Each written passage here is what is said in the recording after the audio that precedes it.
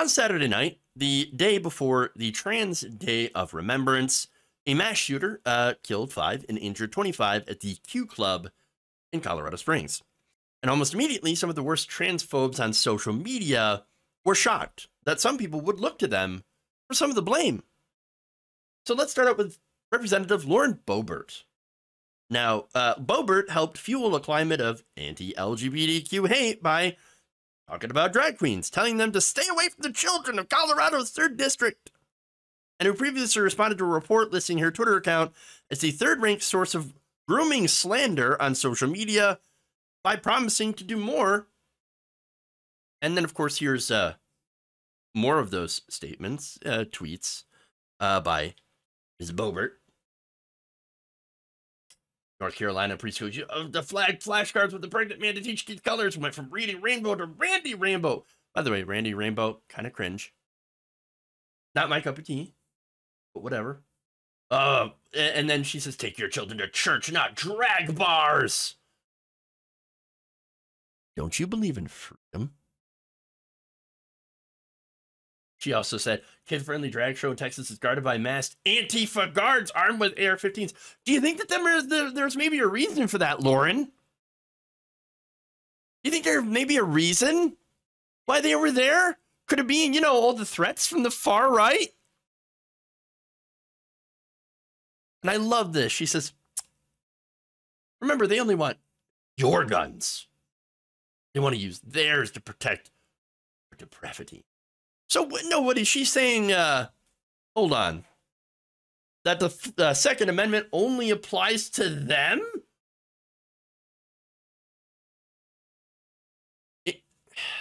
I think that is what they're saying. By the way, talking about churches, right? You realize that there's some pretty big scandals involving pedophilia in the churches, specifically the Catholic Church. Saying, by the way, Christianity is not the only religion that's been in trouble for that. Plenty of religions.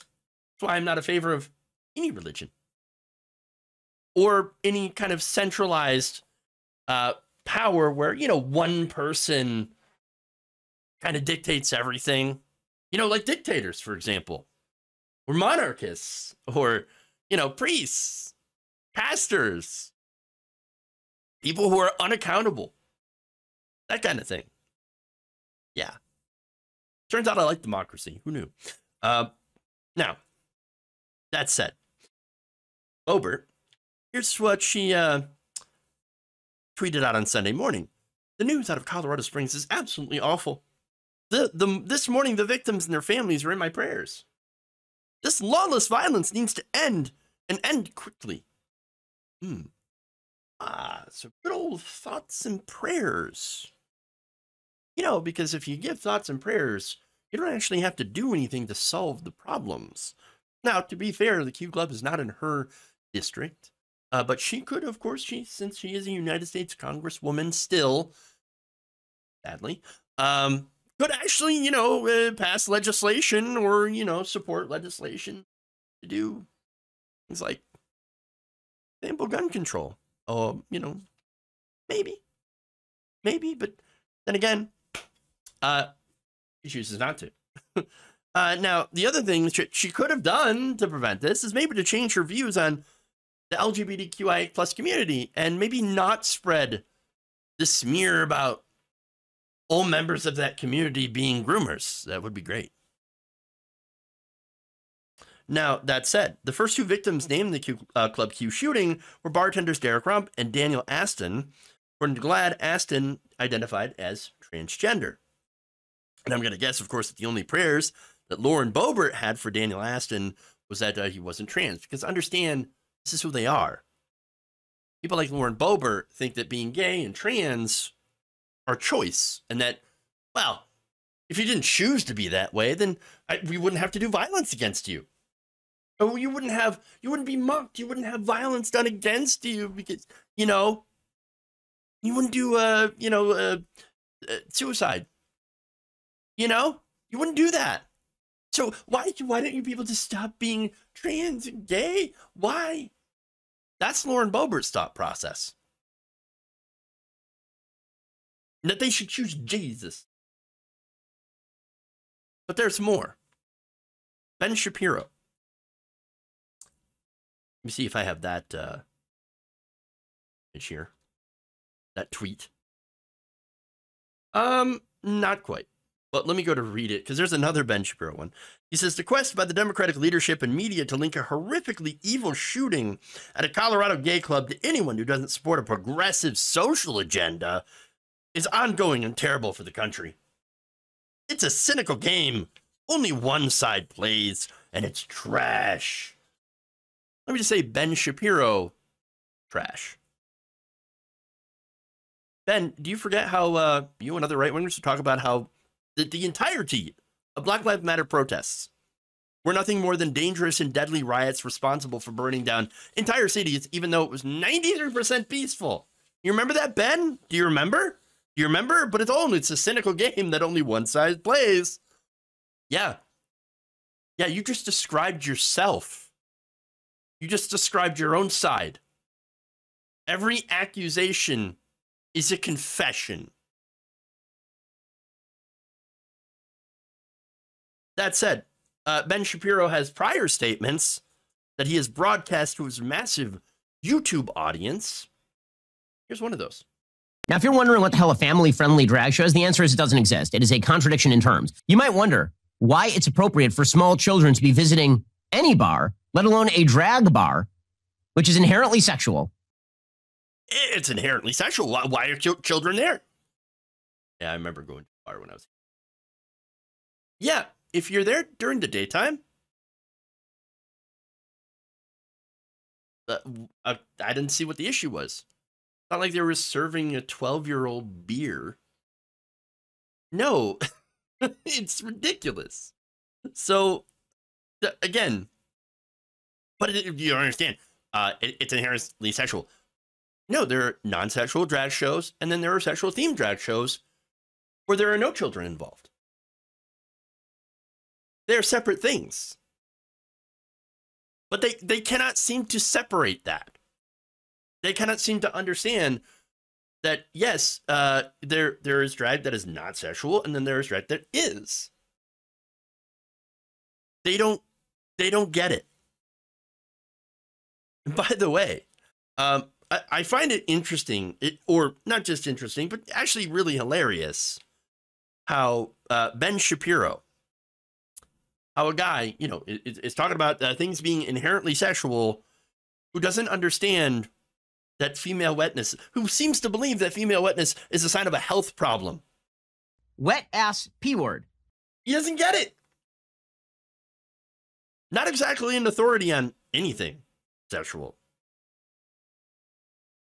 But I showed you the other image here from Ben Shapiro. Here's what he recently wrote. My latest for the Real Daily Wire dives into the insidious philosophy of transgressivism. Oh, transgressivism. What is going on here? How it targets children and how and why we must fight it, not only politically, but personally. Personally fighting transgressivism. But it gets even worse. It gets more extreme, because Ben Shapiro, he's just like the tip of the iceberg in horribleness. Here's Tucker Carlson. So let's say you were interested in sexualizing children, and unfortunately some people are. What would you do? You might have a drag queen story hour at a library or a school. That's where you would indoctrinate and sexualize children. It's happening across the country.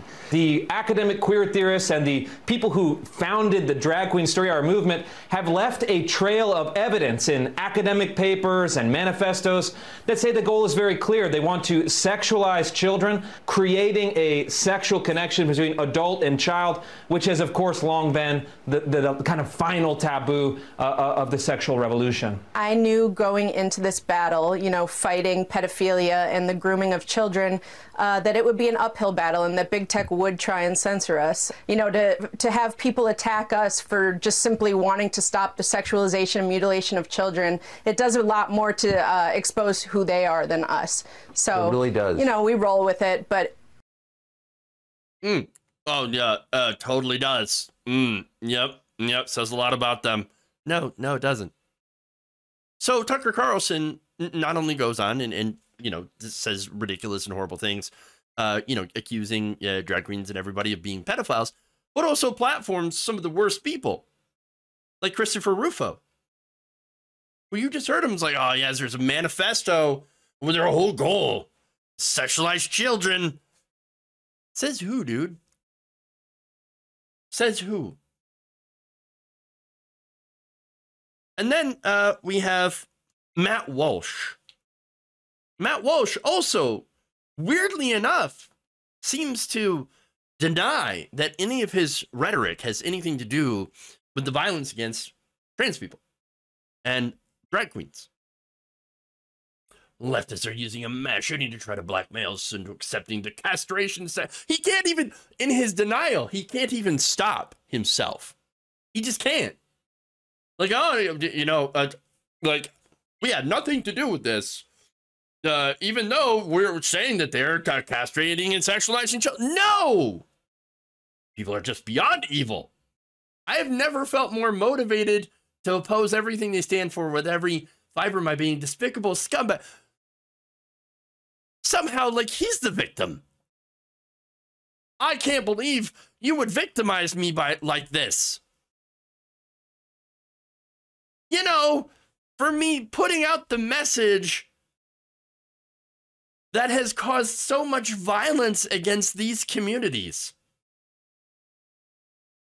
And then he says, people die, and the first thing they think is, yes, we can use this as ammo against conservatives who don't think children should be exposed to drag shows.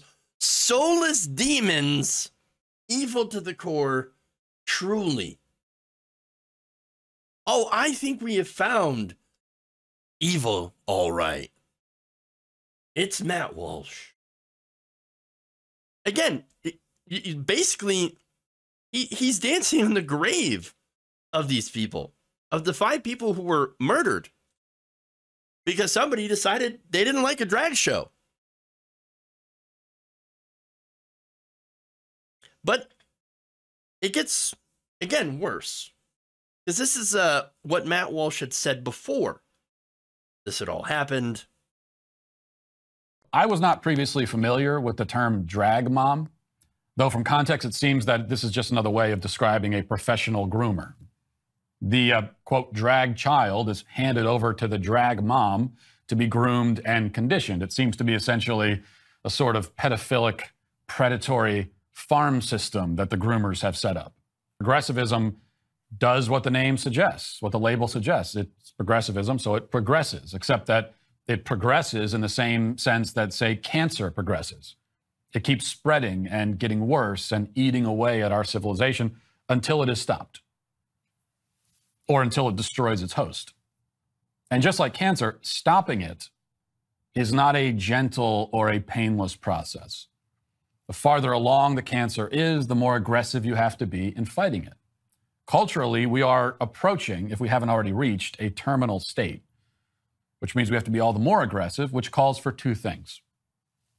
First, obviously, involving children in drag events in any capacity should be outright criminalized everywhere. There is no other way. You know, this doesn't stop until police are breaking down the doors at these places and carting the adults away in handcuffs. Charge them all as pedophiles. Throw them in prison. And whenever they get out, if they do get out, put them on the sex offender registry for life. This is a guy who on the radio had talked about how 16-year-old girls are very fertile. Talking about the fertility of teen girls. And yet he's saying, oh, no, it's them who are the pedos. They are the groomers. It is they who are grooming. No, I think you're protesting a little bit too much. I think you're a little too obsessed with drag queens. I think you're a little too obsessed with all of this stuff. And it's because I think he's covering for himself. Nobody thinks about pedophilia. Nobody thinks about, little kids more than Matt Walsh. What a creep. And so there it is. It's weird how the people who seem to be, screaming so loudly about the drag queens grooming children and being pedophiles, again, you heard it in their own words, right? Are suddenly so very surprised that, whenever somebody decides to grab their gun, put a stop to them. I showed you the video as well of, a person who was throwing an explosive into a donut shop that had, hosted a drag event. These are not isolated incidences. And yet they're all incredulous. Oh my God, I can't believe somebody would blame me for the things that we've been calling for. And then somebody went and actually did it. And then we get to Chaya Right Chick, libs of TikTok. Here's what she said about this. I've publicly disavowed violence numerous times. Have you disavowed the violence directed at me? As a result of inciting your followers against me? Let's see you disavow violence and then STF you, lying hypocrite. Huh. Well, somehow, don't you know I'm the real victim here? Me? I'm the victim. I can't believe you would do this to me. Wait, who was the person that was, again, just hours after this happened, posting about another Colorado, organization or Colorado group that is doing drag shows? I mean, seriously. Seriously. Oh, but no, I'm the victim. I'm the victim. No, the fact is, I think the kids are far safer around drag queens than any of these fucking hateful ghouls. Because that's what they are. And the other thing that seems to be missed around here, that nobody talks about on the right wing, it's not like kids, first of all, okay, if a kid sees a drag queen, you think that's automatically going to make them want to be a drag queen? No. Of course not. And again, there's nothing wrong if they want to when they grow up. Fine. Fine. But the other thing is, these events, people are, parents are taking their kids to those events. Nobody's forcing them to be there. They can leave. It's not like they're being held captive, like the people at, for example, Donald Trump's announcement for, when he announced he was running for president. You can actually leave. Security's not going to stop you. You're not forced to watch the drag queens. But look, at the end of the day, it's very, very obvious that this is all about targeting a subgroup of people. People that have done nothing wrong, but they're targeting them nonetheless for hatred and harassment for whatever reason. And there's multiple reasons that you can, point out, whether it be clout, clicks, revenue from videos, from outraging people to, political stuff, whatever the reason, it doesn't matter. Regardless of the reason, this is disgusting what they're doing and how they're targeting people.